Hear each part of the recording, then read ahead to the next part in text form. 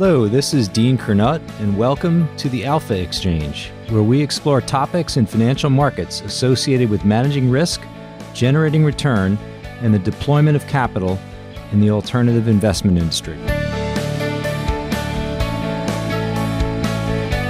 Well, like Slim Shady, I'm back. Hopefully you had an opportunity to catch the most recent pod we dropped with Matt King, the founder of Satori Insights. A couple of brief comments. First, I have to say that I'm excited to see the increasing intersection of high finance and entrepreneurship. Matt had a distinguished 2-decade run at Citi before founding Satori. It's inspiring to see high-caliber professionals hang a shingle, as they say, and look to deliver their thought process directly to clients. It's risky, and mistakes will surely be made. But what could be cooler than founding a business based on your own IP? Second, I really enjoyed learning more about the framework he uses to understand the motion in market prices, with a heavy emphasis on the role of central banks and the liquidity dynamics their presence and programs in markets create. I've said before that ascribing cause and effect with respect to price moves is a Wall Street and financial media sport. The path to understanding the why can be complicated, and I certainly think Matt has some interesting ideas on this front. So, as they do for passengers who have boarded a flight, let's make sure you are in the right place. You've reached part 2 of our 5-part series, 25 Sayings on Vol and Risk. Over the first half-hour episode, we kicked off the first 5. Over the next 30 minutes, we shall explore sayings 6 through 10.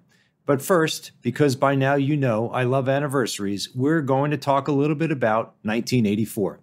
No, not the book, though that seems kind of relevant these days as well.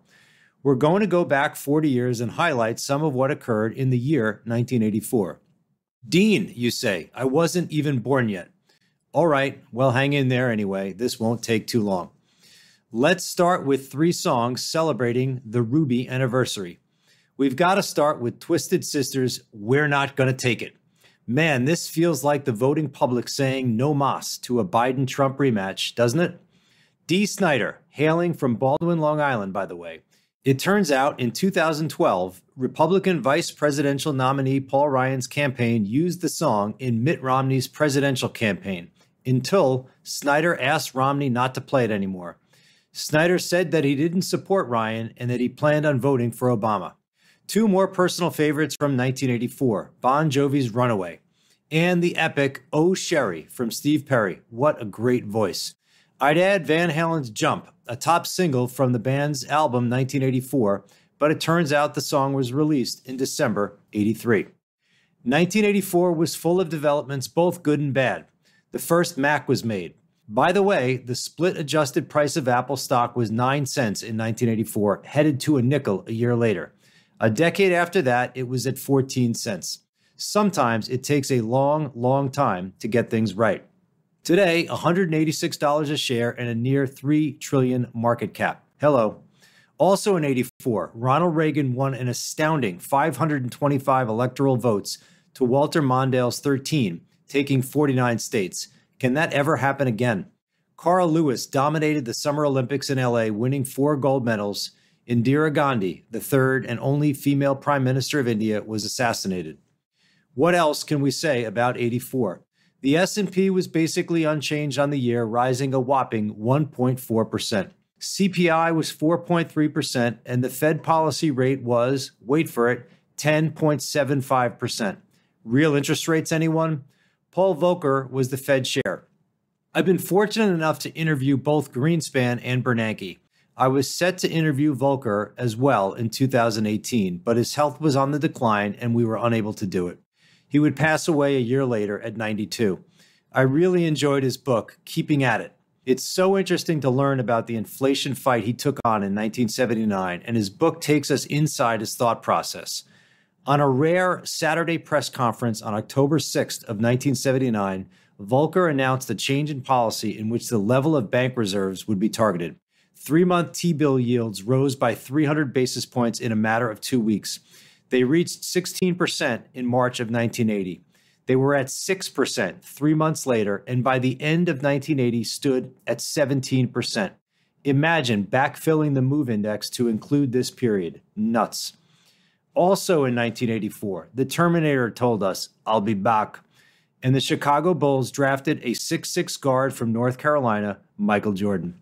Okay, with that brief review complete, the task at hand is to make headway on our 25 sayings on vol and risk. My goal, share some of what I've written down on the back of napkins over the years to help me tie together what I've observed and experienced in markets.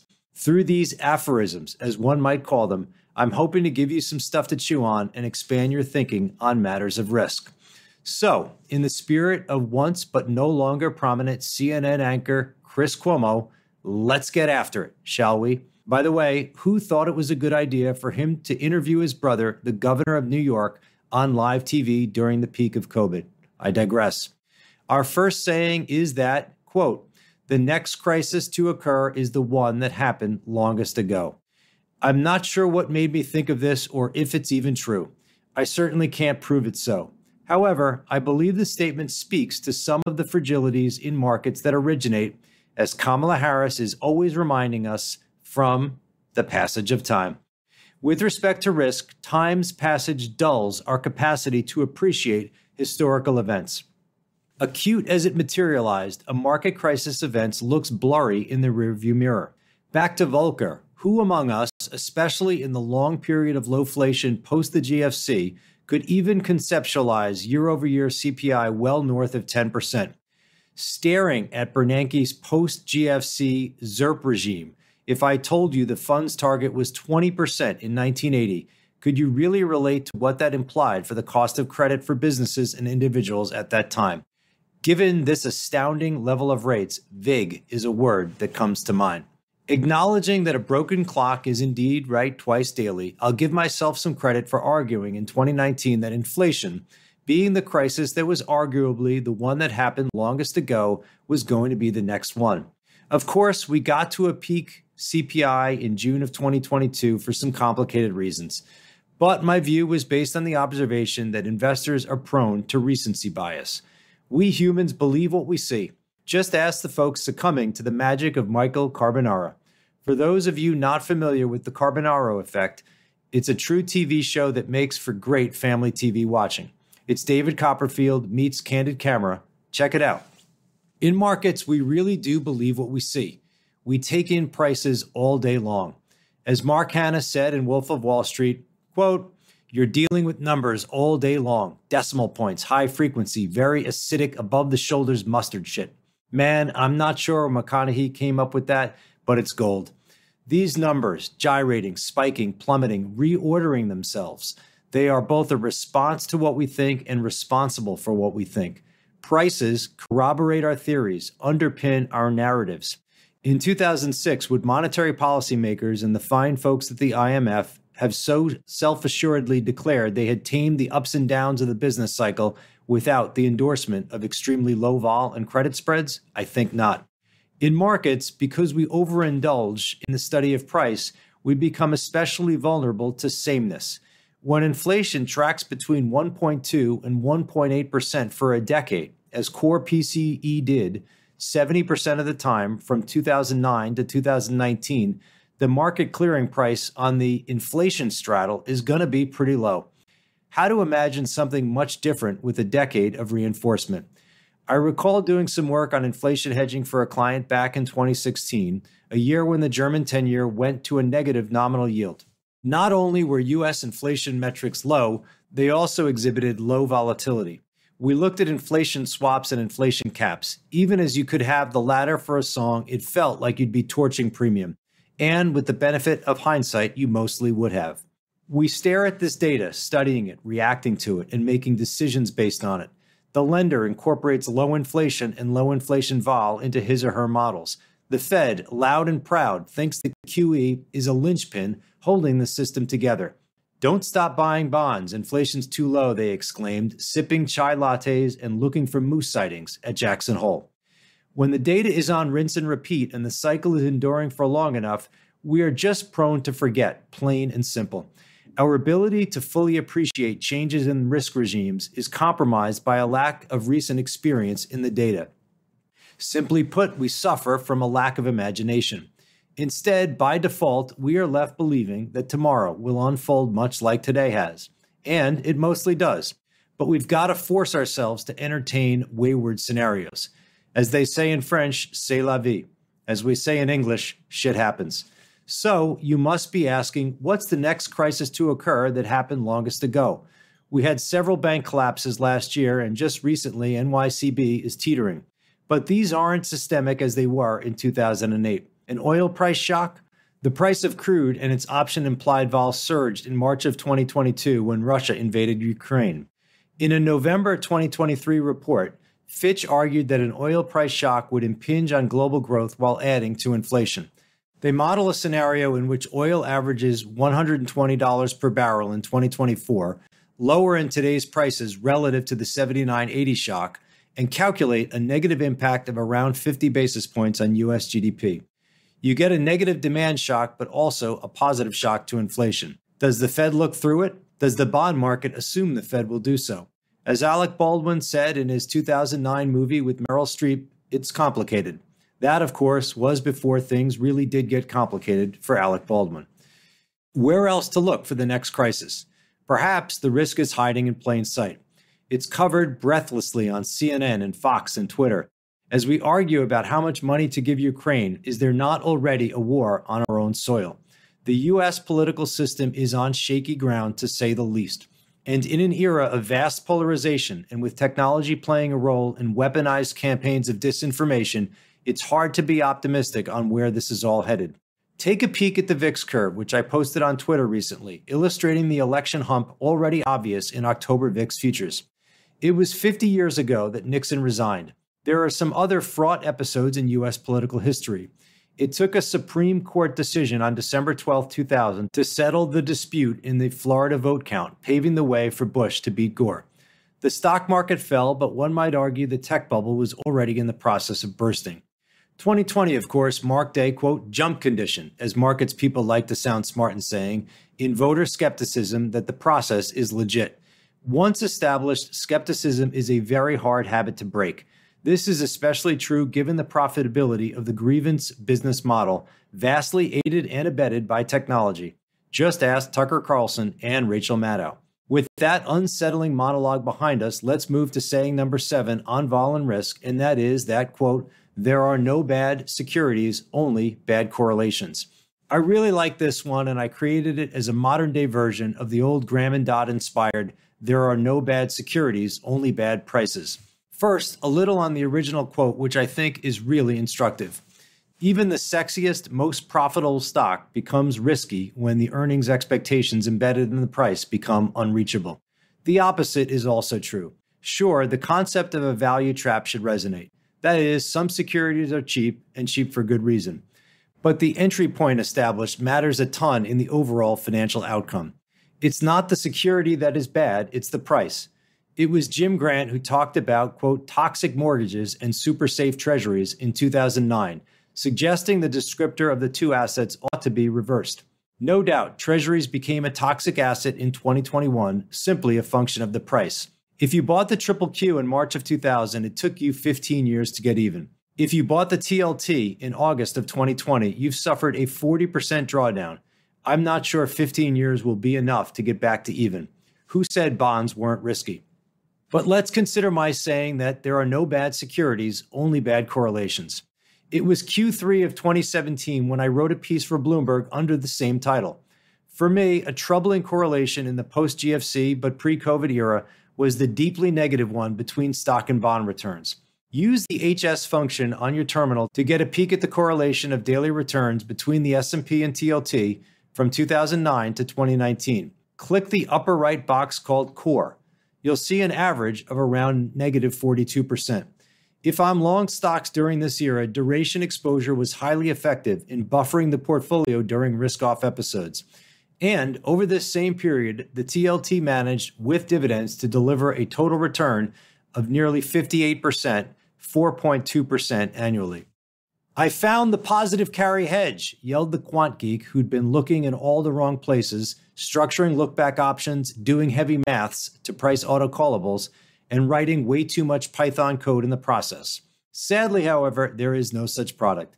Again, we look to Mark Hanna from The Wolf of Wall Street to teach us a thing or two about high finance. He says, it's fairy dust. It doesn't exist. It's never landed. It is no matter. It's not on the elemental chart. It's not effing real. Just like there's a first rule of Fight Club, there's a first rule of insurance. And that is that insurance costs money. But if you've got this security that so consistently, perhaps the 2013 Bernanke-inspired taper tantrum an exception, rallies in a risk-off and manages to carry positively, how can you blame the institutional community for espousing the 60-40 portfolio? Oh, and alongside you is the Fed, hoovering up securities robotically in size and with no attention whatsoever to value. For the Fed, there are no bad prices. What's the modern-day bad correlation? I'd argue it's implied correlation in the S&P. Hit up the VCA page on the terminal. Make sure your upper left box reads index and your term reads 3 months. Then click the tab implied correlation. 23% is pretty skinny stuff on the S&P front, in the 4th percentile over the last 10 years. Now, it's not to say that this clearing price is unjustified given the level of realized correlation among stocks in the S&P, which is even lower. Over the past year, the average level of correlation among stocks in the S&P is just 20%.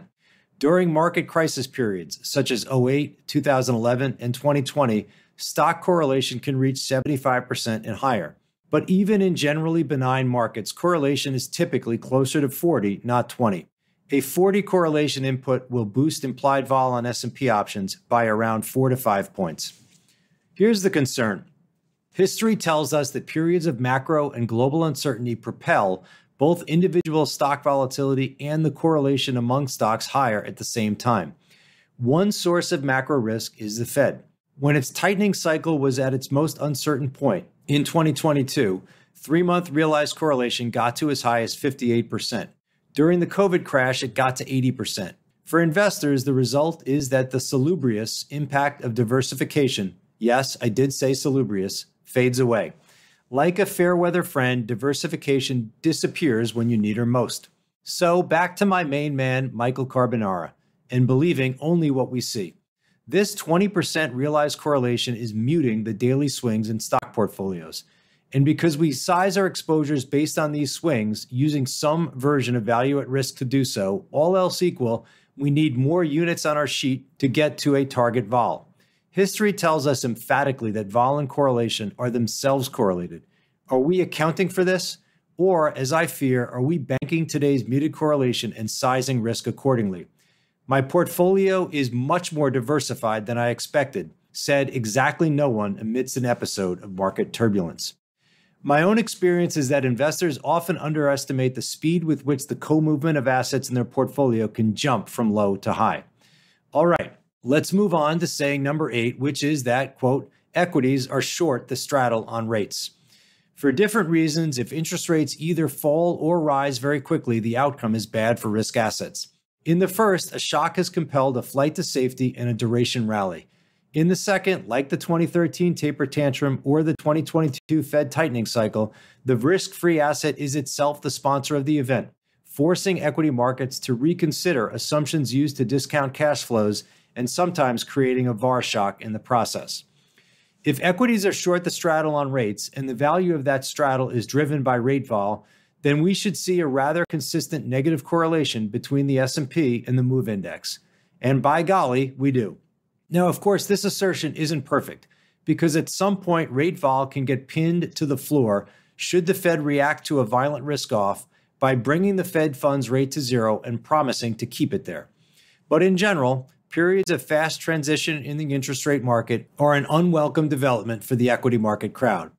Better for the Fed to establish a level and, as Joe Pesci said about Billy Bats in Goodfellas, to keep him here. Let's just highlight two sides of the straddle. In 2022, the S&P lost 19% as the 10-year yield rose by a remarkable 220 basis points. In 2008, by contrast, the S&P lost 38% as the 10-year yield fell by 185 basis points. A good friend told me that perhaps it was easier to argue that equities were short the strangle, not the straddle. Point taken. There's noise in the middle where stock and bond changes aren't as connected. But at extreme bond market moves, equities suffer. I've been highlighting two kinds of risk off. The first one, which I call the classic, goes like this. There's a market shock where stocks and risk assets buckle as they absorb uncertainty. The bond market is the recipient of capital and rallies on this de-risking. Stock and bond prices are negatively correlated. In the second risk-off, which I call the taper, this causality is reordered. Here, the bond market sponsors the event, and higher rates and rate vols send stocks lower. Stock and bond prices are positively correlated during the taper episode. There's a third risk-off, and it's the worst of the three. I call it the liquidation. Here, stocks sell off and the bond market initially rallies. However, the need to raise capital is so desperate, the bond market loses its capacity to remain a flight to safety vehicle. Investors need actual cash, not duration exposure. The most recent example is, of course, March of 2020. And that's a good segue to saying number 9, which is, quote, in markets, it's move fast and things break. I came up with this saying in the midst of the COVID crash. Like you, sitting at home in March of 2020, watching volatility at unimaginable levels, it felt like the terrifying moves were going to impose vast destruction on the financial system. Mark Zuckerberg, yes, the same gent who was dressed down on Capitol Hill recently, and yes, the same fella whose net worth rose by $20 billion in the same week, originally stated, quote, move fast and break things, to express a hard-charging view on innovation in Silicon Valley. In finance, the inherent fragility of markets reorders this catchphrase to move fast and things break.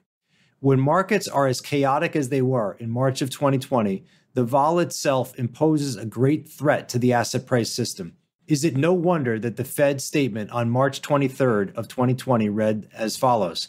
The Federal Open Market Committee is taking further actions to support the flow of credit to households and businesses by addressing strains in the markets for Treasury securities and agency mortgage-backed securities.